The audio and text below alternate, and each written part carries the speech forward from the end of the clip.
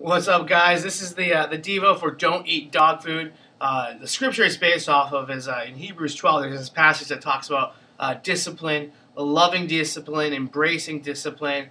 And so I start off by telling this story about how my son loves to eat dog food. He's this little kid, and he just crawls over the dog dish, and he's always eating the dog food, and it's just really a disgusting habit. But then as a parent, I also know it's a dangerous habit, that he could choke on the dog food, and in choking he could die. And so I was one day kind of faced with this choice where I'm telling him, hey, don't eat the dog food. Don't eat the dog food. And he keeps going back to the dog food, wanting to eat it. And so eventually I had to discipline him, and it was painful for him. It stunk for me. I didn't like it. And but what ended up happening is now when he goes back to want to eat the dog food, I'd say, don't eat the dog food. You'll get in trouble. And so now what happens is he'll look at it, he'll look at me, and then he doesn't eat the dog food. It's worked. And I had to discipline him to show him love. Because if I didn't love him, I would just let him eat the dog food, and eventually he would choke and maybe die. And so out of love for him, I don't want him to do that.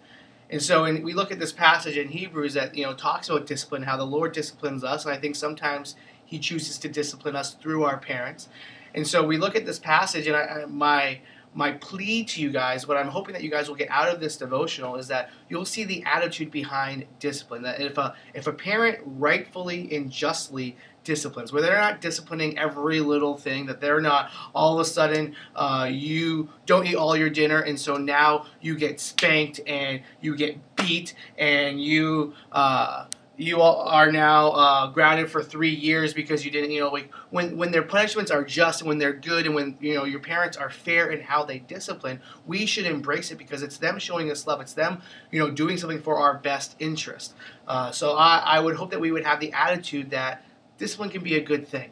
And then secondly, behind that attitude portion of it is, I think sometimes we have the tendency, we have our flesh would look at other people that don't have discipline in their homes and say, oh man, I wish I lived in that home. He can get away with anything. If he doesn't do his homework, his parents don't care. If he gets a bad grade, his parents don't care. If he does drugs, his parents don't care. Oh man, I wish I lived in that house.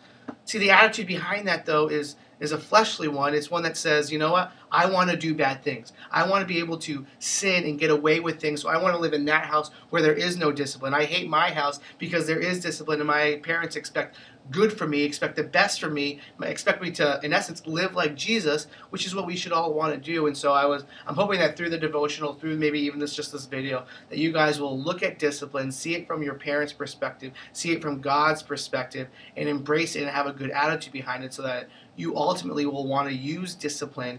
Know that its intent is to make you better. Its intent is to make you more like Jesus. It's out of love. There's so much love behind discipline, even though in the moment it may not feel like it. So I hope you guys got a lot out of that. Thanks for watching this, and hit me up if you guys ever need anything.